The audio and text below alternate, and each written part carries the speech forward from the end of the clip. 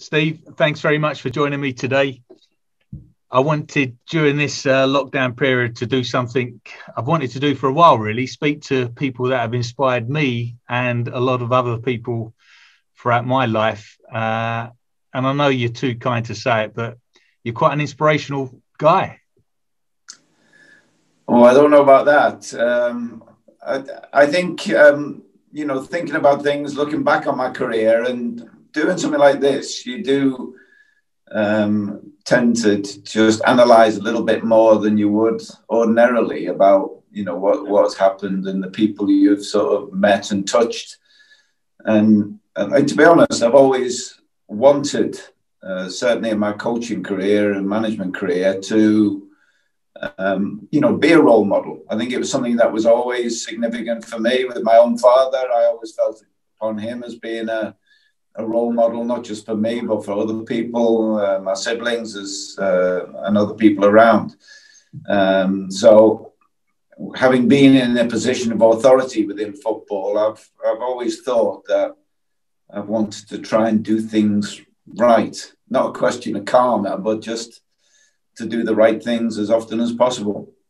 You're one of those very rare people in football and in life that when I've worked with, and then later on sort of past people that have worked with you, not a lot of people criticise you, Steve, which means you got it right there. Well, the criticism I would perhaps make of myself then was I sat on the fence too often. The more I became a manager, or the better I became a manager, I feel I was more inclusive. When I first started as a manager, I was very much, it was me, make decisions, do things. I would listen to other people, but I didn't like to sort of include them in the decision-making process. I thought, well, it's my job. They have their specific jobs. My job is management. My job is leading. So, but, events happened, I think, probably most at Reading, which brought about a change in my management to a certain extent. And from then onwards, I was very much more inclusive of making people part of the decision-making process and not just me.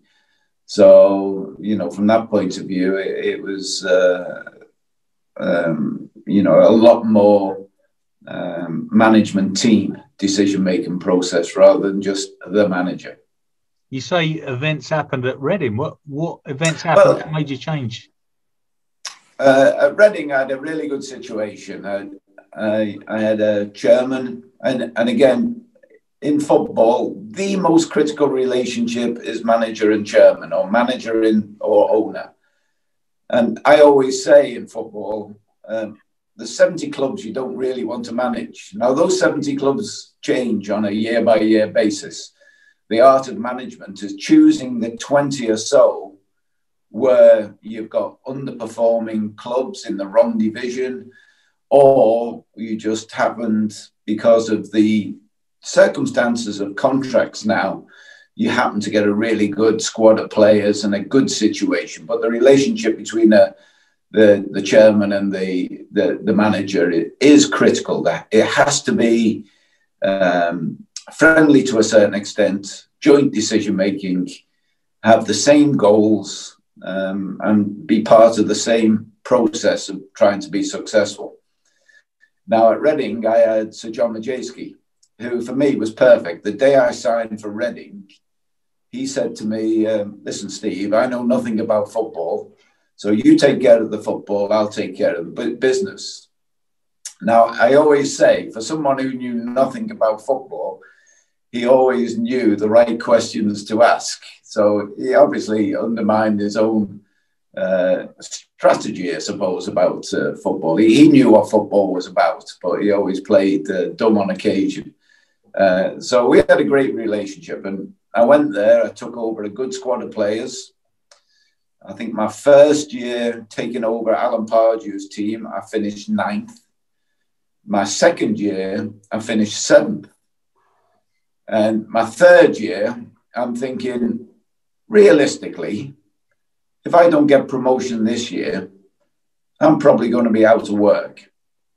And I was very much of the opinion during that summer of contemplation before the season started, keep on doing the things you're doing and you'll get more of the things you've got. I thought, if I don't change something, we might just sneak into the playoffs.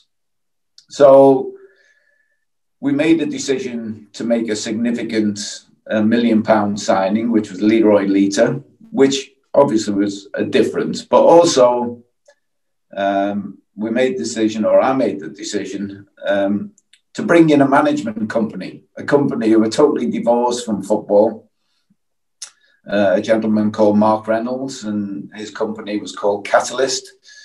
And they came in and they just reviewed everything we did. We also did personality profiles of the staff and the players to understand not the obvious dynamics and relationships, but, you know, what lies a little bit deeper. And I must admit, it was fascinating to review those conclusions in terms of learning styles, learning methods, in terms of the dynamics of the relationships amongst the staff. And it turns out that one of the most significant things that we discovered, or Mark discovered in his company, and the analysis discovered, that possibly the most important person in the backroom staff was the kit man. Now, the kit man we had was a lovely bloke called Ron Grant, who'd been at the club for many, many years. He was a lovely, and still is, a lovely, genial gentleman of a human being. And obviously, as a kit man, you're in the dressing room. Players come in throwing boots, throwing kit, moaning, complaining. He was there, heard it all. He would get every grouse under the sun. He would listen to the staff complaints because people just gravitated towards the kit room for whatever reason. And I still look back and think I was just so fortunate to have this bloke whose sole intent, you get a lot of people sometimes in clubs in the sort of the back roles who are moaners, professional moaners, complainers. Nothing's ever right. We don't do this. We don't invest. We don't. And I was lucky that I had Ron and the staff. It wasn't just Ron, but the whole staff. We had this common goal to get promotion. And, you know, we did a lot of work that summer. I very often went to Scandinavia for pre-season tours, and we did an awful lot of work there, preparing not only the team, but also the staff and how we were going to change our way of working. And again, I say from that summer, I got a restored faith in meetings, because I was never really a meeting person. You know, to quote Ron Nodes, one of my other chairmans, the best committee is a committee of one. And I'd always sort of had that philosophy in my own mind. And yet that summer, dealing with everything and the involvement that Mark and his team had with my team, from then onwards, we started having an awful lot more meetings. The players meetings. I would have meetings every day, sometimes twice a day with the staff about things, and really included them in everything. And I thought, before we'd kicked the ball that season, I thought, well, we've signed a really top striker to complement our staff. We've changed the dynamic of the decision-making process within the management staff. And from there, I thought, right, we've cracked it. This is before we kicked the ball. Our first game of the season was Plymouth at home, which to all intents and purposes, a team with real aspirations to get promotion. It should have been tick the box, yes, 3 points. And lo and behold, we get beat 2-1. So after that game, I was so down. It was unbelievable. I went that whole weekend and I'm thinking, is what we've done just a waste of time? All this lovey-dovey, let's be united, let's team spirit, let's get everything all sorted. We're all on the same page. I'm thinking, has this been a waste of time? And our next game, I always remember, it was Brighton away, a tricky fixture for me because I'd been manager of Brighton. It was at the Withdean. I'm thinking, oh, you know, this is a banana skin, another banana skin after Plymouth waiting to happen. And yet we won that game 2-0, fairly comfortably. And from then onwards, we were only beaten once more in the whole season. And we still hold the record, 106 points for the season, 99 goals, something I'm just amazingly proud of. And I think it was down to that real period of analysis, management transition, myself included, but everybody on the staff, we all self-analysed. And, you know, we changed more or less everything we did, but it was so much more inclusive that it was totally against what I'd done previously. That's one of the reasons I like you, Steve, so much. You've been managing for years, maybe 10 years before that changed. So you was able to look at yourself and the way you managed and say, I could change. I could learn something else. Always trying to do that, Bob, but in a certain way resisting it. You know, I thought, well, you know, I read so many things, you know, in particular, that I used to read an awful lot about American sports, American coaches. I always felt they were sort of in advance of what we were doing. You know, everybody who was a coach has read Lombardi and stuff like this. But I'd gone in, I became fascinated with Bill Belichick and the New England dynasty he created, and like his manner. His manner is, you know, leave me alone, I'm doing my job. You know, he's something. I used to get into training early to listen to his previous day's press conferences in New England. And I used to think, well, he is one of the most successful coaches in American football and consistently successful. Not initially, but once he'd started the ball rolling at New England, it was Super Bowl, division champions.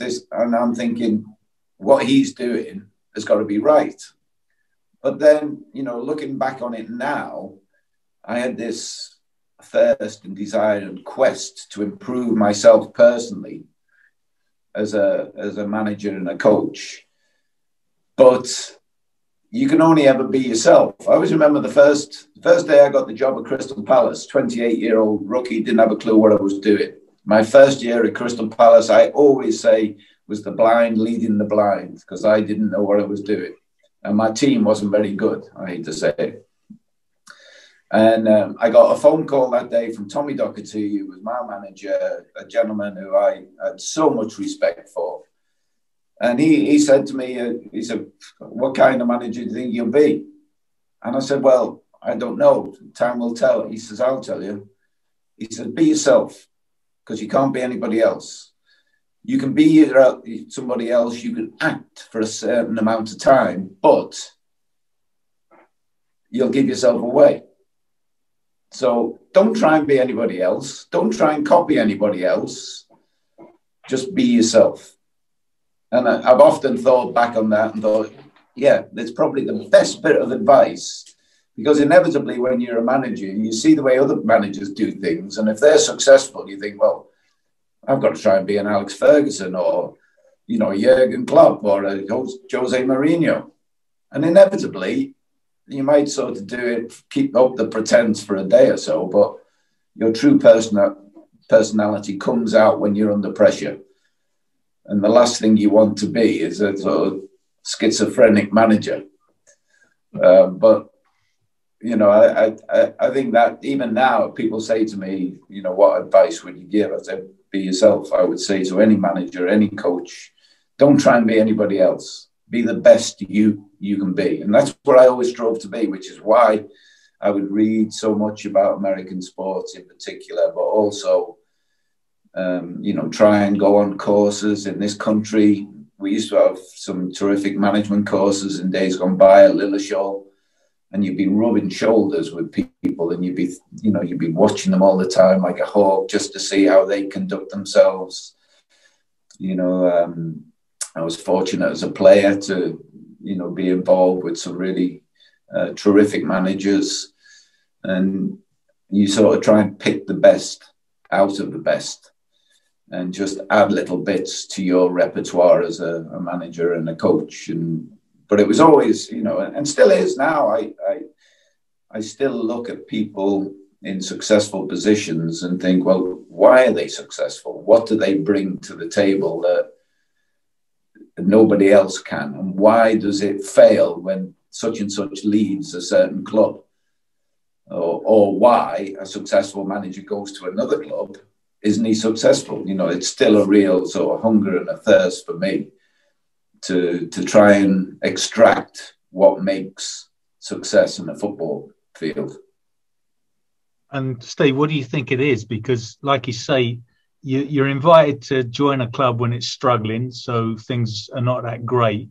So what is it that can help create that culture of success, whatever that is defined for at that club? How do you create that? Well, initially you're judged on the performance of the team. So inevitably, despite all the analysis of management techniques, management styles, management personalities, I think every manager will say recruitment is still the number one job of a manager, coach, first team coach. Player recruitment is still, I always used to say about Alex Ferguson, if he was manager of Rochdale, would they have won the European Cup? Obviously, no. Would they have improved? Obviously, yes. And, looking at it now, the more I see the movement of managers, coaches, the more I see that recruitment, player recruitment is critical. And then it's the role of the manager to keep that playing machine at its very best, which is a different skill set. But both of those combined are probably what makes a successful coach manager, without doubt. You can go into all the nuances of so many different things. But if you're a coach and, you haven't got a great squad of players, and that's why, like even today, fairly simplistically, people say to me, what makes a great club? I said, well, success in football is easy. If you've got the most money, you sign the best players, and then you've got the best team. And to a certain extent, that is true, because if you look at the finances of all the Premiership clubs, year on year on year, it almost reflects the spend of the club. Now, having said that, you can still be successful if you're not high up in the spend league. Leicester winning the league, magnificent, but it happens once every 25 years. Loads of clubs punch above the weight, and that's because of the lead of the manager and the coach, the recruitment of the club, the connection between the owners and the coaching staff. All these things are critical. But at the end of the day, the English Premiership is a handicap competition, because you are more or less destined to finish where your spend dictates, which is sad in a way.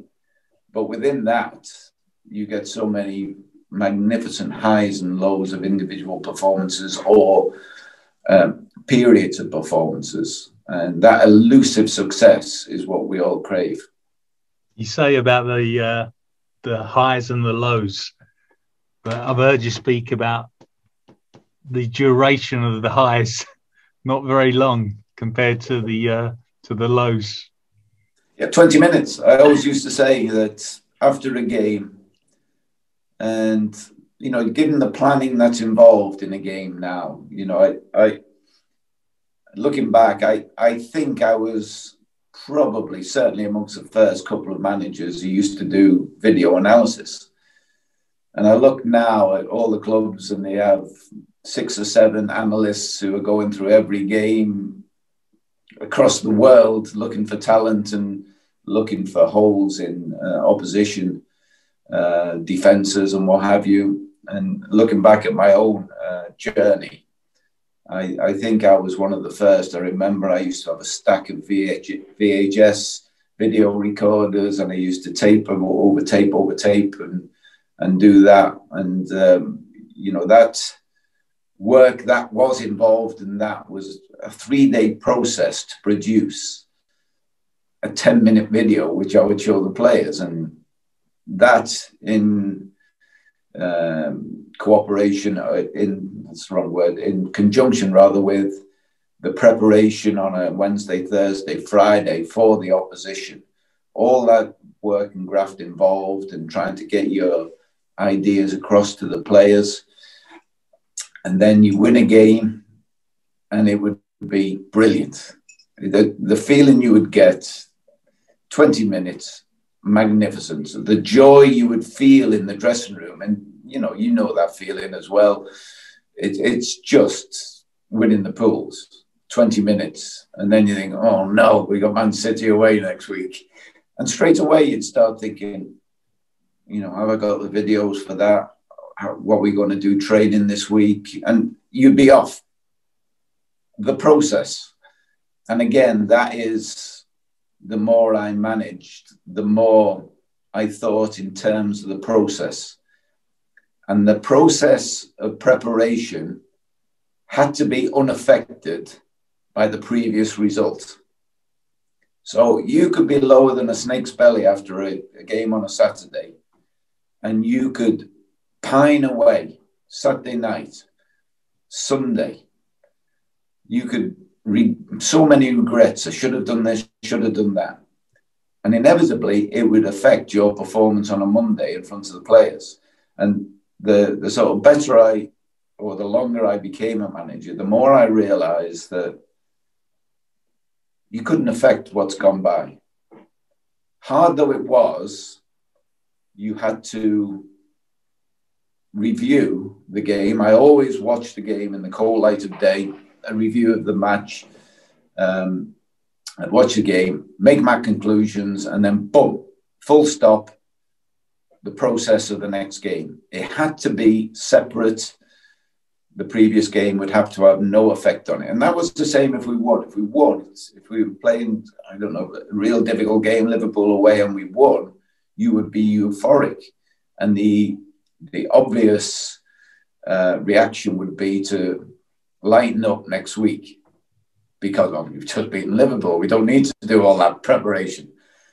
We're a really great team. But the more I realized, the longer I did it, the more I realized the process had to be untouchable. And it was very much, today's Monday, this is what we do. Today's Tuesday, this is what we do. And that, I clung more and more to that, to such an extent, I think sometimes people thought I was a little bit divorced from results. And I was glad of that because it's all about the process. The process of preparation is the most important thing in football, and it has to be one game at a time in isolation. At Reading, we coined the phrase, which was all around the training ground, WNG, win next game. That's all it was. Forget the last game, that's gone to bed, win next game. Can we win next game? Yes, we can. How do we go about winning next game? They were the questions that had to be asked and answered in the preparation. The process was the thing that it was all about. Fantastic thought process, Steve. I remember working with you many years ago, and little gems just stick in my mind. Apart from anything, one of the things you said to me, which I always remember, you said in the car you used to listen to tapes a lot, and you didn't listen to music that much. Can you tell me about that? Well, again, personal development is it certainly used to be something which is we didn't really talk about a great deal. You kept that to yourself. And, I used to go to personal development weekends and conferences, a bit like the Tony Robbins stuff now, which is boom, there in your face. It's full on. You know, I used to go to a lot more discreet things, but the same message, you know, the same message in a variety of different ways. You know, like even now, not my favorite book, but probably the book I reference more than any other, all throughout my management career, would be Napoleon Hill, Think and Grow Rich, which is, I think, the worst title ever. At the time, he thought it was brilliant. And, you know, I studied Napoleon Hill because he was probably the godfather of personal development. And his book, Think and Grow Rich, the 13 Principles, I probably referenced more than any other book on my bookshelves. It is a classic. It is, you know, to a lot of people would look at it and think, well, that's a load of baloney. But it resonated with me. And very often, you know, when you're in management, you're under the cosh. And sometimes I would just pick little bits from there. I didn't agree with everything he said or wrote about, but I certainly checked it out on a regular basis. And from that, I developed a sort of library of tapes. And again, in those days, you could just go on Wisecout and watch a match at random, at will, whenever you wanted. You know, I always remember the classic thing when I was at Crystal Palace, my first couple of years. I always appreciated myself as a player, knowing who I was playing against and what kind of a player he was. And when I was a manager, that was one of the things I wanted to do, give an opinion about the opposition, give a breakdown analysis of the way they played, strengths, weaknesses, how we can hurt them, how we can beat them. And without, in the early days, the benefit of videos or anything like that, you used to have to do the miles. You would be going up and down motorways watching games. And I was lucky with Ron Nodes at Crystal Palace. He loved watching football. So the two of us, we would watch 10, 15, 20 games a week. We would do 3 games in a day sometimes, if we could. But if we could, we'd do them every day. And I always remember once, my first season, we were due to play Carlisle. And we were playing Carlisle at home. And in my first year, I didn't know anything about the teams in what was then Division 2. So I thought, can I go and see Carlisle? They had a midweek game against Fulham at home. So Carlisle from South London is just an unbelievable journey. They were playing Wednesday night. So we trained Wednesday, and I made the decision, I've got to go. So I drove all the way to Carlisle. No M25. This was North Circular, South Circular, M1, M6. Hell of a journey. I got there.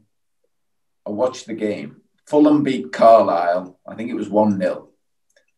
But I looked at the Carlisle team, and I think they had 5 players over 30. And I'm thinking, they're playing Wednesday night. They've got to come down to South London for the Saturday game.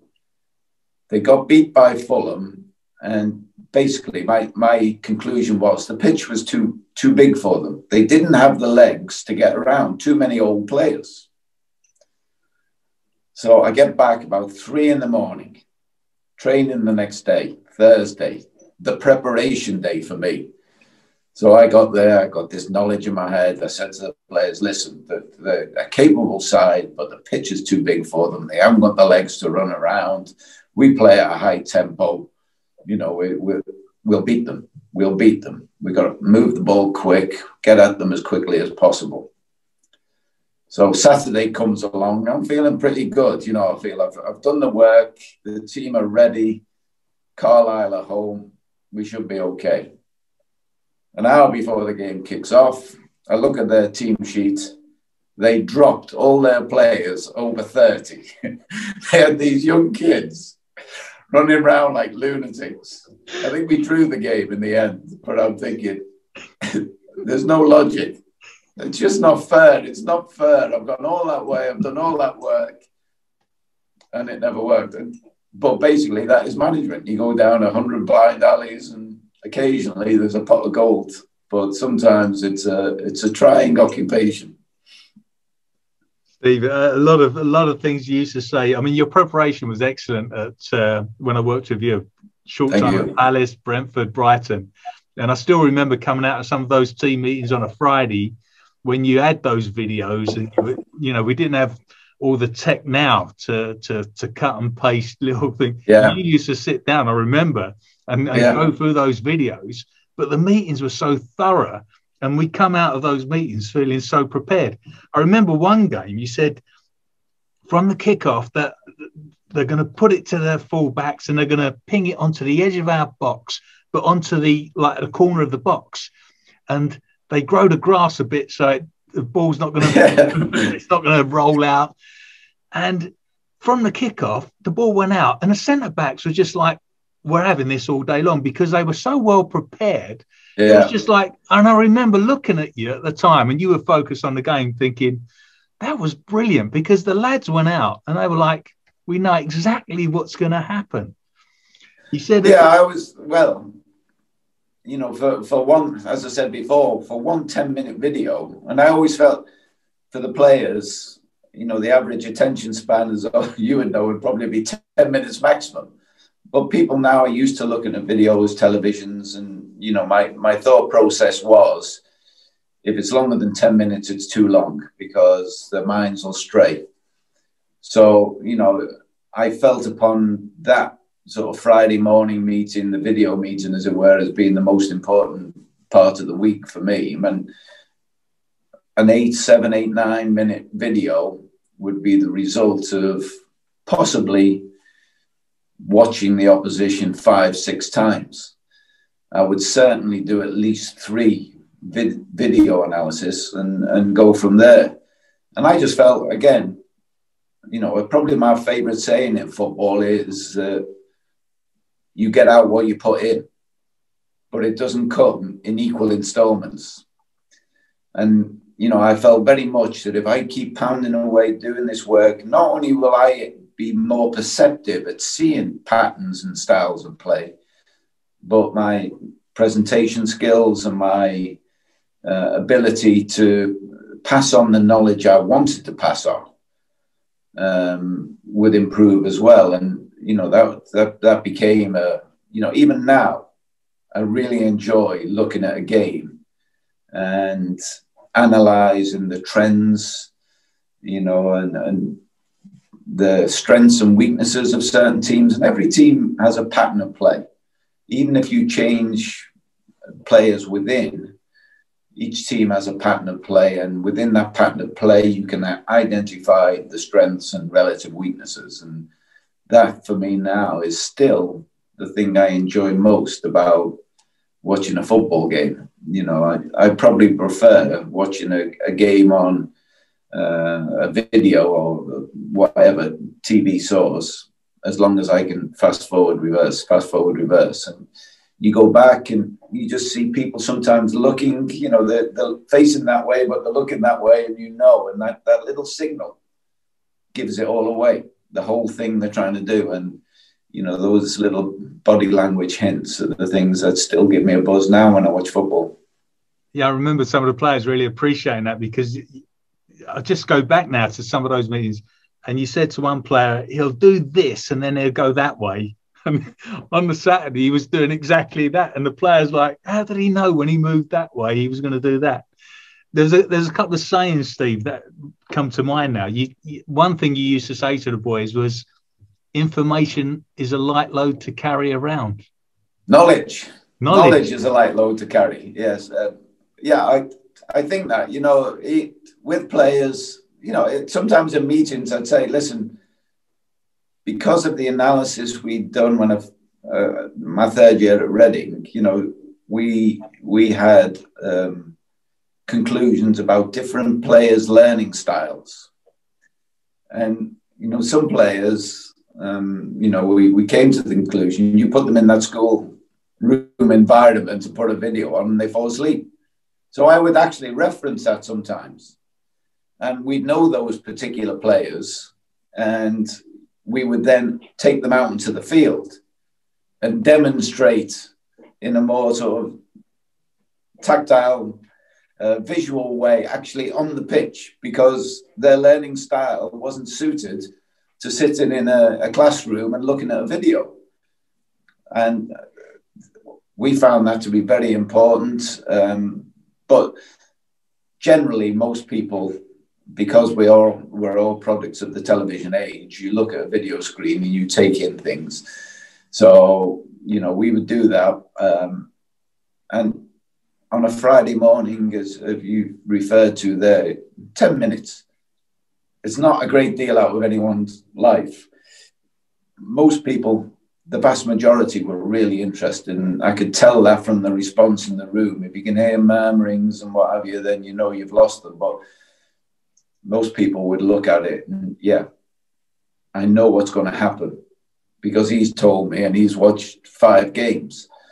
And I think, to a certain extent, the players did have that faith in me to know that I'd done my homework and now I was looking for that homework to have an impact on their performance. And I think they appreciated the work that we all did in preparation for those games.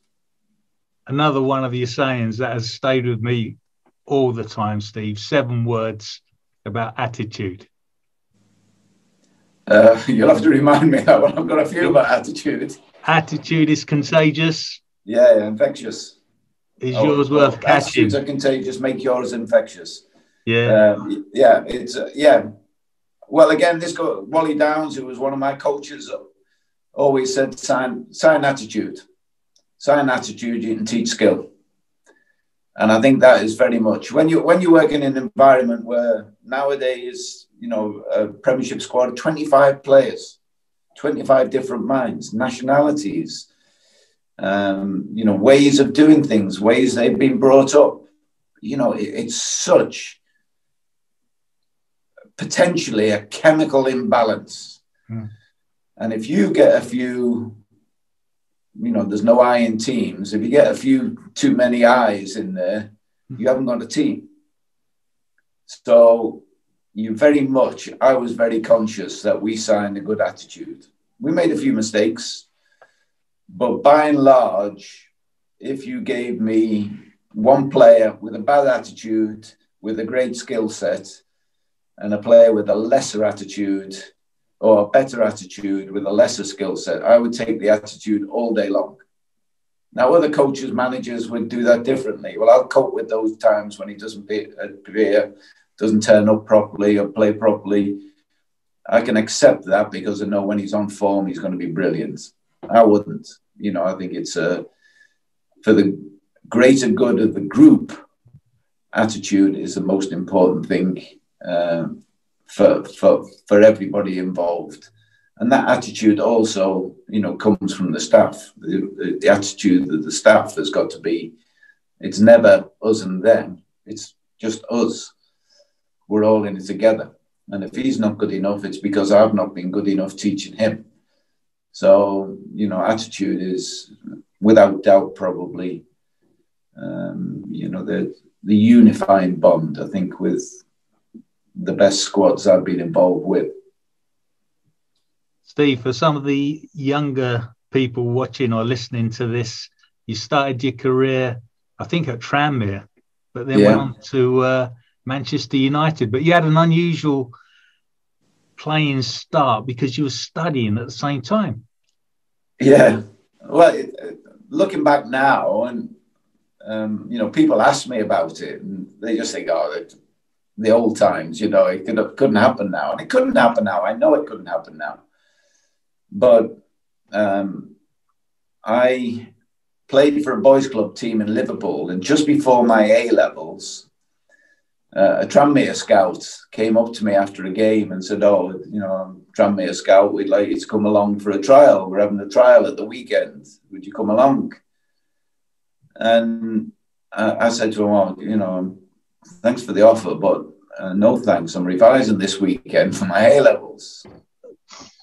And then probably about a month later, I'm still revising. And at the time I was getting, you get into that rut, very, very similar to the pandemic rut that so many of us are in. The routine was getting monotonous and mind-numbing. And he literally phoned up, I think on a Saturday, the same scout, Eddie Edwards, I remember his name. And he said, Steve, listen, we're having another trial this weekend, just wondering, whether you'd come along. And I was going to say no again. And then he dropped in the magic words, the trials at Prenton Park, Tranmere's home ground. I'm thinking, playing on a league ground? I've been used to playing in the park. And he said, oh, it's Prenton Park. And I thought, oh, yeah, I think I can just manage a couple of hours to play at Prenton Park. So we had the trial game on a Sunday, and I was lucky that I used to play centre forward then, twin striker I had a really big centre forward who I used to sort of pick up the bits off. He used to smash him around, and I'd pick up the bits. And in that game, I was paired with him in the trial match, and I scored three goals in the trial. And they said to me, oh, you've done really well. And they signed me that day on amateur terms. I didn't have a clue what I was doing. I just thought, oh, this is brilliant. I might get a chance to play at Prenton Park again. And I did my A-levels, and I got accepted by Liverpool University, but the term didn't start till October. They were training from July onwards, Tranmere. So they invited me in, and they said to me, oh, you come along and do pre-season training with us. And I said, yeah, I've got nothing else to do, and as well. So for me, who lived in Liverpool, to get to Birkenhead, where Tranmere was a difficult journey. It was probably, 3 buses plus the ferry over the Mersey. But luckily for me, as a Liverpool fan, the goalkeeper for Tranmere Rovers at the time was Tommy Lawrence. And he used to drive past my house through Liverpool to get to Birkenhead himself. So after a couple of days of going by bus, we found out that he drove past where I lived. So he started picking me up. And I was a Liverpool fan as a kid. The 1965 Liverpool team that won the FA Cup against Leeds, Tommy was in goal. My heroes, the manager of Tranmere at the time, Ron Yeats, one of my heroes, Roger Hunt, my particular hero, Peter Thompson, Ian Callaghan, all these stars. And all of a sudden, every morning, I'm getting a lift to and from training with Tommy Lawrence. I couldn't believe it. It was the best thing ever. He wasn't very talkative, mind you. And after training, if you weren't quick, he would just go without you. He literally, after training, he didn't do a great deal of training. His nickname was the Flying Pig. So you can tell he was a little bit porky, I suppose, but he was a terrific bloke. But after training, he would walk around the showers and get changed and be in the car. He'd still be sweating by the time he got in the car. So if you weren't on your toes and ready for him, he'd just go and leave you there. So, the great stories with him, Ron Yeats, the manager. I spent a year as an amateur playing for Tranmere. I wanted to play in the Football League as an amateur. Don't ask me why. Corinthian spirit, I haven't got a clue why. Second year, I signed a part-time contract, and halfway through my second year, I got signed by Tommy Docherty. Tommy Docherty, when I met him, said, I've never seen you play, but people whose opinions I respect say you're a good player, so that's good enough for me. And on the day I signed for Manchester United, I said to him, listen, I'm doing my second year at university. If I complete this year, I can do my third year anytime. So I'd like to complete my second year and, I'll then become full-time. And he said, don't you dare. He said, you finish your education. He says, because football will chew you up and spit you out. He says, you get a degree, you've got that for life. And I'm forever grateful, for me, the great man passed away a couple of weeks back, Tommy Docherty. He was a huge influence on my life, second only to my father. Wow. And ever so grateful that he, made the decisions he did. And he allowed you, strangely, you didn't have to train, did you? Well, for 18 months, I trained on a Tuesday with the team. And the rest of the time, I trained by myself at home, my home. In fact, some weeks when we didn't have a midweek game, which wasn't many, but enough, on a Wednesdays, that's when you get interdepartmental football at university. And I played for Comicon, Commerce and Economics. I was mindful of the fact that I couldn't play out because I might get injured, but I wanted to be there with my mates who I studied with. So I played in goal for Comicon. And my first year at United, we got promotion. And Comicon also got to the final of the Interdepartmental Cup, where as goalkeeper, I'm ashamed to say that we were beaten 5-1 by geography. So, at different times, it couldn't happen now. But at that particular period, there were quite a few university graduates. Alan Gowling before me at Manchester United, Steve Highway, Brian Hall, Alan Sudderby. Quite a few graduates had gone into football, but I don't think any other graduate was doing it at the same time. I was lucky that we were winning.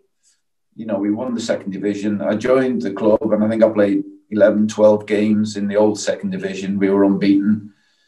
The following year was the first division. We finished third in the first division and also got to the FA Cup final. So, I was lucky that we were doing well. You still hold a record, Steve, for appearances, consecutive appearances for Man United as an outfield player. I don't think this will ever be beaten now because of squads and rotation. And it's the ultimate irony, I suppose, in my career that I went 4 whole seasons without missing a game. And I had to retire through injury when I was 28. The ultimate irony. And, I think Peter Schmeichel got to 180 odd games once. And previously I thought it would only ever be a goalkeeper who could do that. But now I don't think it will ever be beaten. There won't, because of rotation, the different cup competitions and what have you. I don't think it will be beaten. And when you also add on, United used to, my first year there, they did a 5-week world tour at the end of the season. So I went to Hong Kong, New Zealand, Australia, Los Angeles, Indonesia, all this, playing games because United needed to make money at the end of certain seasons. So we did a 5-week world tour and all the pre-season games. Even then, United were a massive, massive name and a brand that people wanted to be identified with. So, we play games all over the place. So you include those games plus the 207 proper games, then a lot of football in a short space of time. Crazy. Another record I think you hold is that one of the quickest goals ever scored in a youth team match. Oh no, that wouldn't be me. I never played a reserve game at United. I only played first team. Was it? There was a 12-second goal you scored. No, that was a World Cup. World Cup. That was the World Cup finals in 1982.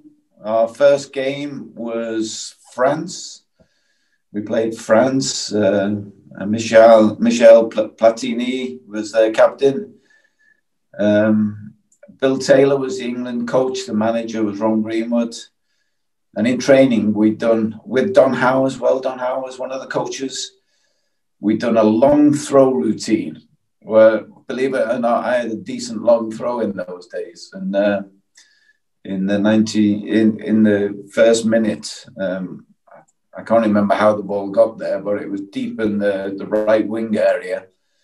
And I took this long throw, the routine, and the routine worked perfectly. Long throw, flick on, Brian Robson coming in, volley into the back of the net. the quickest goal in World Cup ever at that time. And for that, he got this beautiful gold watch at the end of the tournament for the quickest goal. And I said to him, you owe me a few links on that for my long throw. I'm still waiting for the links, mind you.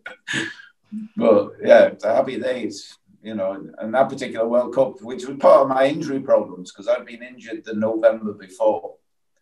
And I desperately wanted to play in the World Cup. So I didn't have surgery before that World Cup. And I played it was a different setup for the World Cup then. We played in a group of 4. We got through that, beat France, Qatar, and somebody else. And then we got into a group of 3, which was Spain and Germany. And we were unbeaten in all the games we played. In the second phase, we drew 2 games 0-0. But Germany got through because they beat Spain 2-0. I played in the Germany game. And after that, I had a bad reaction with my knee. My knee swollen up, and it didn't look as if I could play in the Spain game. So the night before the match, I agreed to have, and this is the first time I ever had it, was an injection in my knee to try and settle it down so I could play against Spain. And it was a steroid injection, and I had a bad reaction to it. You know, I was sick, I was vomiting, I had a temperature and everything. And Ron Greenwood came in, and literally probably 1 o'clock in the morning. He was a real thoughtful man, Ron. He was very, very caring. He came in, he said, listen, Steve, I can't ask you to play tomorrow. And at the time I was feeling really rough, and I said, oh no, I couldn't play. Ironically, when I woke up the next day, I felt all right and I could have played. But by then I'm thinking, well, you know, it's too much. I've hardly slept all night. I wouldn't give my best. So I never played. We drew that game. It was the only game our 2 best players played in, and only for the last half an hour. Kevin Keegan and Trevor Brooking, our 2 best players, were injured for that tournament. And they only came in for the remaining minutes of the Spain game. But we came home from that World Cup unbeaten. But it was a magnificent experience. When I came back, I had knee surgery, and it was never ever right. And probably about 4 or 5 years ago, I had an issue with my knee, and I had to have another surgery. And the surgeon who did that surgery came to the conclusion that when I did my first injury, my cruciate had snapped. But it snapped with such force, it wrapped around the posterior cruciate. So every subsequent operation, people had pulled on the ligaments and thought, well, it's still attached, so I'll leave it there. But the final surgery, the techniques were that much better. He said, you know, all this time, you've had no cruciate ligament. I played in a World Cup with no cruciate ligament, and inevitably paid the price, and I retired. After I retired, there was such a wave of sympathy for me that I was invited to all kinds of functions, and it, you know, great for a couple of weeks. But when it was becoming more and more sustained, I thought, I've got to get out of here and just decide what I want to do in my life. So, as one does, I went to live in Amsterdam for 3 months, and I got away from everything there. And the highlight of my week in Amsterdam was on Sundays. I used to go down to Dam Square and get the English papers and read about English football. So I thought, well, there's still something within me that I've got to get rid of. So I came back, let it be known that I wanted to be involved in football. And a couple of months later, Ron Nodes offered me the job at Crystal Palace.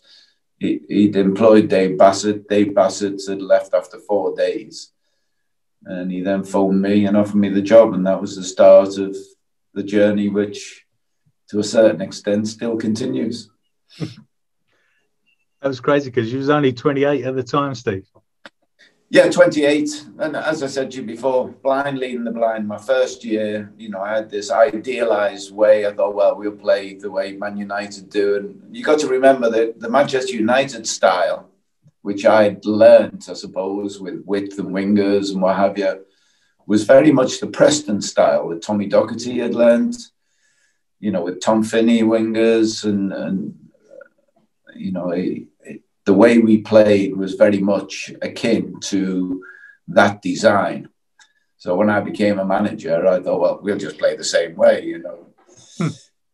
pass it around here, there, and everywhere, and have a real sting when we go forward. But of course, most of the players I had at that time were free transfers. The club had been going through a really sticky time. It just escaped relegation the previous 2 years. And my first year, we just escaped relegation. We finished my first year 7th from bottom, and that was the final day of the season. And that's the highest we'd been all year, 7th from bottom. So many times during that first year, I was thinking, well, get me out of here. I just can't do it. But you just stick at it. I was very, very fortunate that Ron Nodes paired me with Ian Evans as my assistant manager. Ian was terrific. Still is terrific. I see him now. He's still involved scouting. He's fabulous football brain, and he was such a crutch to lean upon my first year in management. And again, after a year of reality and understanding what football at that level was about, my views of how the game should be played changed to such an extent now that, I don't think there is a right way to play. There is a right way to play for the squad of players you have. And again, that goes back to recruitment. You have to have, I always say, you have to have a vision of how you want your team to play. And then you look at the squad of players you have, and does the squad fit the vision? At most clubs, if it doesn't, you can't change the players. So you have to adapt the vision. You really do have to change the way that squad of players so that they can perform within the confines of what you want them to do. And again, in terms of performance, the thing that's always press my buttons, I suppose, tickle my fancy was, how do you score goals? How do you score goals? When I first started managing, it was very much Charles Hughes was in charge at the FA, and it was very much a goal is scored, 3 passes and less. And it was very much a derivative of long ball theory, started by wing commander Charles Reap many, many years ago, which is, I always say now to young coaches, you should learn about long ball theory. With wing commander Charles Reap, Wolverhampton Wanderers and Stan Cullis, a lovely human being who I met a couple of times. I drove, again, my thirst to try and be a better manager myself. If you're going on a journey, the best thing you can do is speak to somebody who's already been there. And I got in touch with Stan Cullis, who was the pioneer of European football. His Wolves teams were one of the first to play European football, floodlit games. And his style of play was very much long ball, direct. And I think now as an education, it should be part of a coach's education to study, long ball theory and make your own mind up about it, direct football. And that's, again, the thought process is kick-started. How do you score goals? How do you get the ball in the back of the net? It's not just about individual brilliance, although that is a huge factor. It is about team adaptation. How do you get the ball into certain areas? How quickly, how slowly, what you're designing to do. And then getting a style of play which gives you the most opportunities to score. Yeah. Steve, you've been, I say, inspirational throughout your career. And one reflection of that is probably the number of players you had at Palace who've gone on to become managers themselves and quite successful as well. Yeah, I've looked back at, various teams, and, some players have been a surprise. Various teams I've been at, you look at the squad of players and you think, well, he's going to be a coach. He's going to be a coach. He's got no chance of being a coach. And yet they've come through and done okay. Alan Pardew, like from day one, like you got to remember with Alan Pardew, I signed him when he was probably 25, 26, signed him from Yeovil, non-league. But when he came to Crystal Palace then, he was already running a Sunday team. So there was something about him. He came in, and because he was more mature then, he'd been a glazier, he'd put windows in.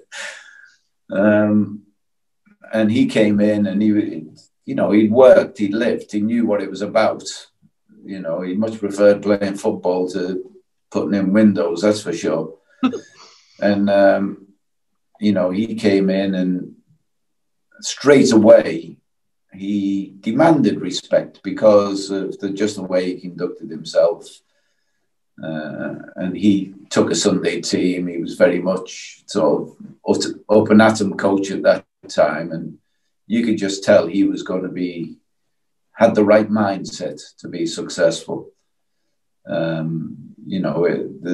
been a lot of players who've come and gone and had tries. Alex Dyer now, who's just lost his job at Kilmarnock. Again, I wouldn't have thought he would have been a coach, but as soon as he finished playing, he took to it very, very easily.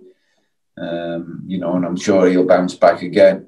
But there is no photo fit, I don't think, for what makes a good manager. There's an awful lot of people, myself, I would say I never really wanted to be a coach. If I'd have had a full career as a player, I wouldn't have become a coach. It was only because I felt sort of unfulfilled, as if I had something, not to prove, but something still to do within football because I retired early. And that sort of drove me to it. There is no skeleton of what makes a successful coach. The personalities of all the managers who are successful are so different. You look at Matt Busby, quiet but hard as nails. You look at Jose Mourinho, you look at Alex Ferguson, all different. One of my sort of hero types as a manager was Bill Shankly. This was, I was brought up at Liverpool, watching Liverpool, the first great Liverpool teams, Bill Shankly as manager. I was very fortunate when I played at Tranmere. He actually came at the request of Ron Yates, our manager, to one of our away games. We went and played Gillingham away. I think it was like the January of the season. We hadn't won away from home all season. Bill Shankly comes along. We get the train from Liverpool Saturday morning. We stride through Gillingham at 1:30, 2 o'clock. We get to the game. We won the match. I think we won 3-2. First away game we'd won all year. And it was all because of this Jimmy Cagney-like figure, dressed immaculately, had the shiniest shoes I've ever seen on anybody. When he spoke, everybody listened.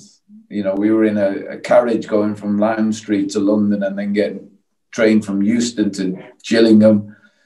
When he said something in the carriage, everybody listened. He just had that magnetic voice and personality. He did something after the game to this day I find, amusing and interesting. After the match, we were in the dressing room. We'd won 3-2. Everyone was having a ball. We used to have a radio in the dressing room then. No TVs, nothing. And the results came on. And it would be First Division, and you go through all the results. And at the end, and all the Scottish ones as well, at the end of listening to all the results, he said, right, ask me any result, any division. And you'd say, all right, okay, then Aldershot v whoever. 3-1, Aldershot.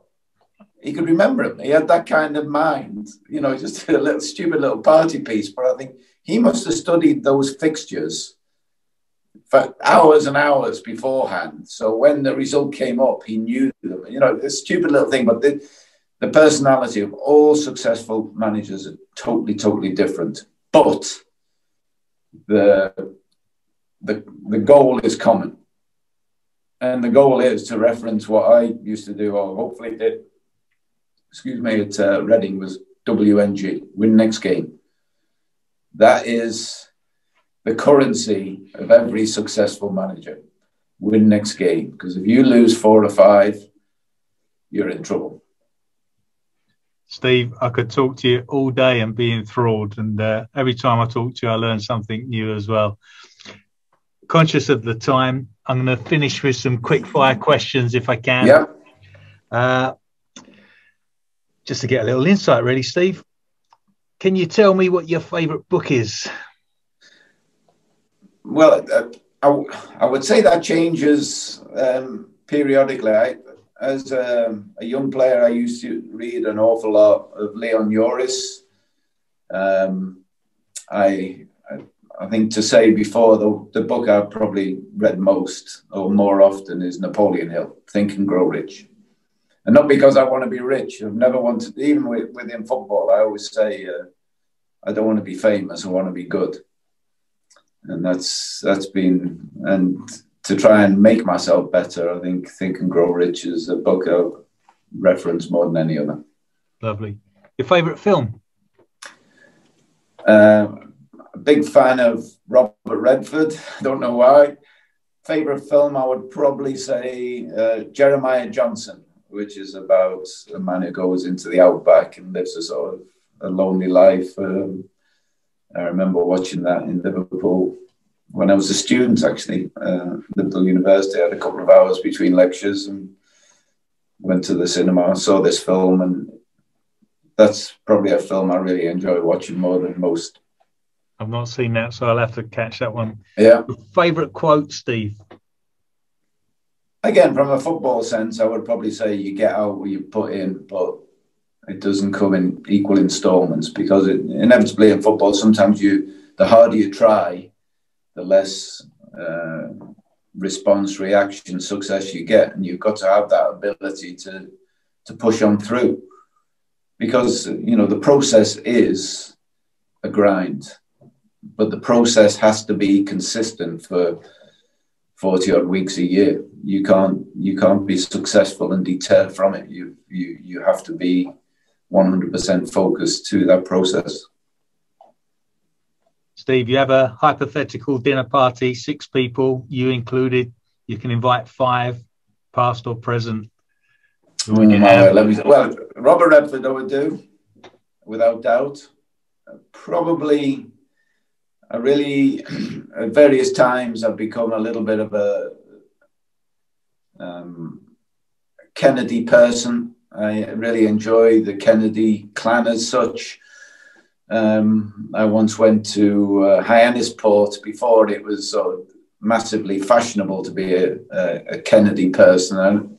I became a bit of a stalker of the Kennedy compound in Hyannisport and got right to the gates of the compound. And I'm thinking, surely somebody's going to stop me, given the Kennedy history. So surely somebody's going to stop me soon. But I got right to the gates. And so Robert Kennedy would probably be the one who fascinates me the most, not JFK or Teddy. I think is in his own way is fascinating, but Robert Kennedy, I think, is very much a life unfulfilled. I feel he would have made a major impact on American society. So Robert Kennedy, Bill Shankly, without doubt, 3. A Holocaust survivor. No one in particular, but just somebody who's been through, you talk about tough times and what have you. I can't think of anybody who would have had tougher times than somebody who's come through that. I've been to Auschwitz and Birkenau and, nothing but the ultimate respect. So any Holocaust survivor, lest we forget, I think is still very much a thing we should pay more reverence to. One more. I'm lost. No, I can't think of another one at the moment, but possibly my dad, I would say. Yeah, lovely. That'd be some dinner party. Steve, well, I don't think. No, Gary Player. Gary Player would be another one. When I retired, I always remember when I retired. I retired. I think it was on a Wednesday or a Thursday. It was officially renounced, and I am a golf fan. I enjoy my golf. And Gary Player was sort of a little bit of a hero of mine because he was the little man taking on everything. Again, his problems in South Africa and the apartheid issues, and my pal who was in charge of Football Focus at the time arranged for me to meet Gary Player on that Saturday. It was the Piccadilly match play at Wentworth at the time, and I met Gary Player. So I definitely invite him. Another fascinating character. He would be, the little fella who's taken on everything and, come through all the issues in South Africa. And, we at Crystal Palace, we were I'm very proud to say we were the first club side to tour South Africa after apartheid. And I look back now, obviously, Black Lives Matter is a big thing at the moment in society, and, the social media abuse and what have you. But, my black players in those early days when we were going to games and the verbal abuse they took at games, and they just took it and came back and played and played and played. And then we went to South Africa. We did a football clinic in Soweto. Real significant things in the window of time. But, nothing but respect for my black players in those days. And as I say, they're heroes. They are heroes of black players of today because they didn't have the vehicle to protest. They just had to take it. And they came back, took it, and were proud black men and proud footballers. And you inspired them a lot as well, Steve. Steve, you left every club you've left, I think, welcome you back with open arms every time. If there was something you'd like people to say when you leave a club, when you've left a place where you've managed, what sort of thing would you like them to be saying after you've left? Oh, Blimey O'Reilly, that's a big one. I always talk about respect in football, so I would like people to respect my approach. I think more than anything. Football management is hard. You have to make real difficult decisions sometimes. Just in choosing an 11. Sometimes the hardest thing ever is telling somebody, and I always try and do this, tell somebody why I'm not choosing them. With young players, the hardest thing I ever found to do as a manager was telling a young apprentice, at 17, 18 years of age, that we're not going to offer him a contract. Difficult things to do. And to a certain extent, there isn't an honourable way of doing it. It just has to cold, hard reality sometimes. One of the players I had to tell this to, this just come to me on the top of my head.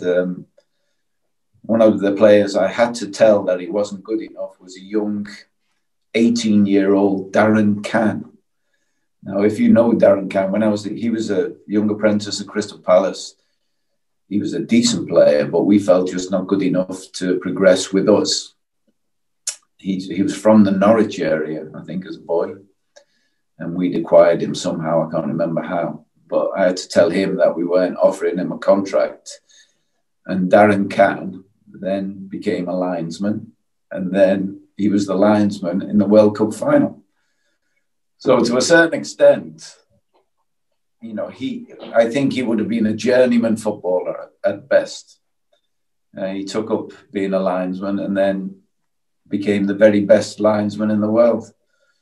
So, you know, football is full of rejections. So many people have been rejected by one club and come back and be successful somewhere else. So that was the thing that got me through those decisions about telling young kids that they weren't going to be offered contracts, because I knew it would either hopefully it would make them. I didn't think it would break anyone, but it would be a hard time for some. So, you know, football is full of hard decisions, and the way you implement those decisions tells people an awful lot about you. So I would hope that people would say, you know, to mention the words that you like to be associated with: honesty, integrity, respect. They would be the words, I think. Steve, you got those in abundance. And Sure. I know you're mentoring young managers now, but I'd love to see you back managing in the near future in perhaps one of those 20 or so clubs that would be have a good chairman and a decent set of players that you could take over. But Steve, it's been wonderful talking to you again, as always. Thanks so much for your time. It's been a pleasure, Rob. You know, it's not often you get to talk about yourself for an hour and a half. I've quite enjoyed it. So thank you for the opportunity, and I'll be looking at your podcast in weeks to come to see who else is in the hot seats. So I look forward to those. Steve, thanks again. Cheers, Rob. Thank you. Cheers.